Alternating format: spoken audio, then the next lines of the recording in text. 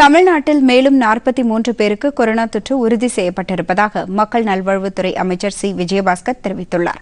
சென்னையில் இன்று செய்தியாளர்களிடம் பேசிய அவர், இத்துடன் 1520 பேருக்கு கொரோனா தொற்று பாதிப்பு இருப்பதாகவும் அவர்களுக்கு சிகிச்சை அளிக்கப்பட்டு வருவதாகவும் கூறினார்.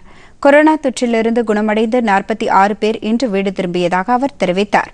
கடந்த 24 மணி நேரத்தில் இத்தொற்றுக்கு 2 பேர் உயிரிழந்ததாகவும் இதனையடுத்து மாநிலம் முழுவதும் உயிரிழப்பு 17ஆக உயர்ந்திருப்பதாகவும் அமைச்சர் கூறினார். இன்று மட்டும் மாநிலம் முழுவதும் 6109 பேருக்கு கொரோனா தொற்று பரிசோதனை செய்யப்பட்டதாகவும் அமைச்சர் விஜயபாஸ்கர் தெரிவித்தார். 6109 பேருக்கு டெஸ்ட் பண்ணதுல பாசிட்டிவ் 43 பேர். இன்றைக்கு 43 பேர் பாசிட்டிவ். சோ மொத்தம் பாசிட்டிவ் இதுவரைக்கும் தமிழகத்தில் 1520. இன்னைக்கு மட்டும் டிஸ்சார்ஜ் 46 பேர் இன்னைக்கு டிஸ்சார்ஜ் பண்ணிக்கிறோம். நேற்று டிஸ்சார்ஜ் பண்ணோம், முந்தின நாளும் டிஸ்சார்ஜ் பண்ணோம். இன்னைக்கு 46 பேரை டிஸ்சார்ஜ் பண்ணிக்கிறோம். அதிகபட்சமா கரூர் அரசு மருத்துவமனையில இன்னைக்கு நம்ம டிஸ்சார்ஜ் பண்ணிக்கிறோம். சோ மொத்த டிஸ்சார்ஜ் நான் சொன்னது போல 457. அப்ப இது வரைக்கும் நம்ம ஆக்டிவ் கேஸ் இந்த டிஸ்சார்ஜ் நம்ம கழிச்சிட்டோம் அப்படின்னா ஆக்டிவ் கேஸ் நம்முடைய அரசு அனைத்து மருத்துவமனைகளையும் சேர்த்து 1043 பேர் நம்ம மருத்துவமனையில் இருக்கிறாங்க. மற்றபடி எல்லாருமே ஸ்டேபிளா இருக்காங்க.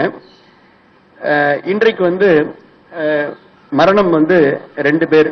அதுல சென்னையில தனியார் மருத்துவமனையில 2 மரணங்கள். அதுல குறிப்பா ஒரு மூத்த மருத்துவர் ஒருவர், தனியார் மருத்துவர் இன்றைக்கு இது மரணம் என்பது கொஞ்சம் வருந்தத்தக்க விஷயம். சோ மொத்த டெத் மொத்தம் இன்னைக்கு 17.